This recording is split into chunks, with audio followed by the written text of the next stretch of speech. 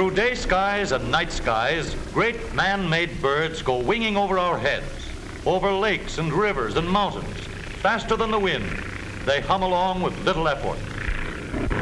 But every plane has a guiding hand, and behind the throttles of the giant engines, there sits a pilot who makes them purr or roar at his command. The way these mechanical birds sail along through the sky looks surprisingly simple, but is it so easy? Sure, there's nothing to it. Take the wheel, for example. You can make the ship do most anything by moving it like this. You can turn it over, do loops, dives, and fly upside down. See, this is all you have to do. There's nothing to it. Of course, you have to watch where you're going all the time and keep your eyes on these instruments. They're all telling you something every minute. The stabilizer here practically flies the plane for you. You set it and forget about it, except when taking off or landing, or changing altitude up or down, or when the weight shifts from a passenger moving around, or when the gas tanks get lighter. Oh, is that all? It's easy, is it? Well, not many of us would want to take off with no more instruction than that. There's one thing this expert forgot. That is, he knows how, and in what he knows is his safety. When a fellow learns to fly with the Army Air Corps, he doesn't learn it all in a day, a week, or even a month. The gateway to the Air Service is a big schooling ground at San Antonio, Texas, the primary training point for Army pilots. Physical tests come first. Before he can even be considered, every applicant proves himself sound in every way. If the student reacts properly with 20 seconds of this, he is ready for the next step. Watch his eyes.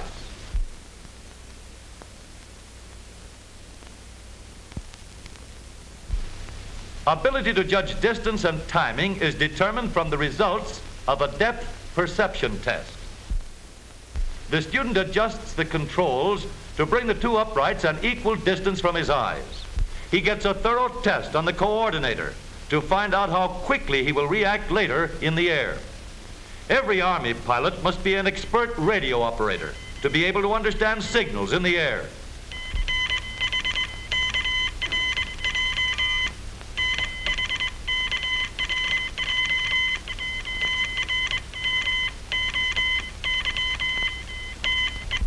The greatest factor in safety is knowledge of what you're depending on.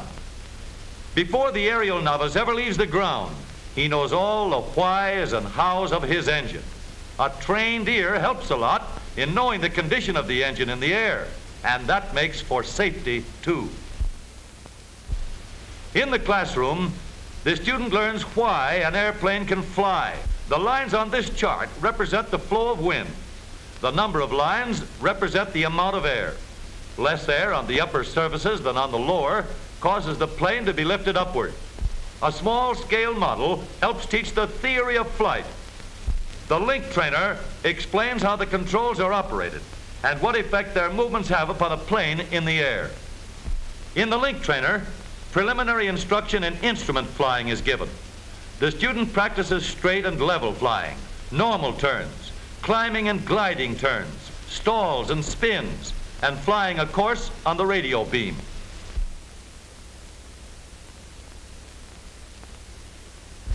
Then comes the work on an actual plane.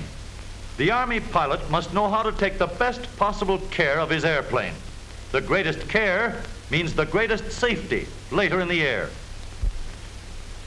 One of the most important parts of the student's training is learning how the plane operates and how it responds to the controls. The flyer must understand every part of an airplane's assembly from the propeller to the rudder. After many hours of preliminary training, the student gets his first chance to fly. On first flights, the plane is always equipped with dual controls, and an instructor goes along to guide him.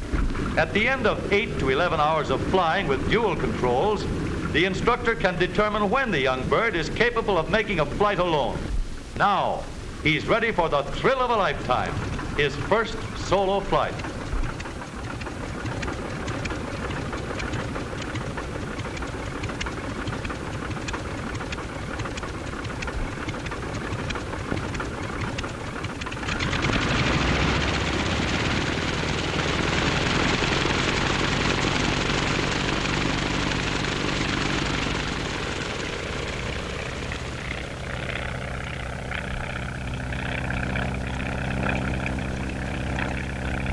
Far away from the rest of the squadron, the student gets the feel of the sky with the greatest possible safety.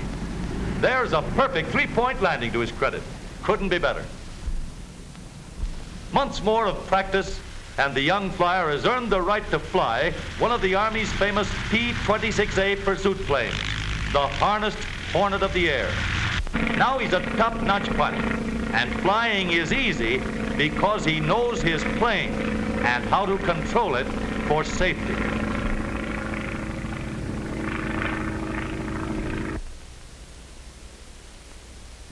It's easy to drive an automobile, too. But here again, the greatest factor in safety is a knowledge of what you are driving and how it can be controlled. Anybody can start a car, whether he knows anything about power and brakes or not. It's easy to push down accelerators, release clutch pedals. It's easy to shift the silent synchro mesh gears. And it's easy to stop the car with perfected hydraulic brakes. But like the expert flyer, the driver of a modern, high-powered motor car should know all he can learn about automobiles. The beginner should have an understanding of his automobile before he ever attempts to drive in traffic. Every driver should know the traffic rules so well that he will automatically obey them and drive safely all the time. Every car has its instruction book. The driver should study it and learn all he can about how his car works and how to take care of it. He should have several hours of instruction at the controls.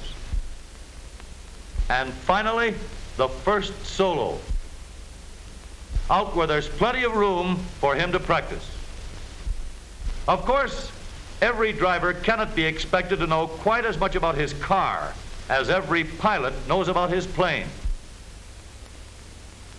But there are millions of safe drivers on our highways today.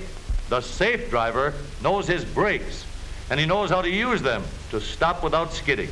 The safe driver knows his transmission and how to start on slippery roads without spinning the wheels. The safe driver knows the braking power of his engine and how to save his brakes on hills.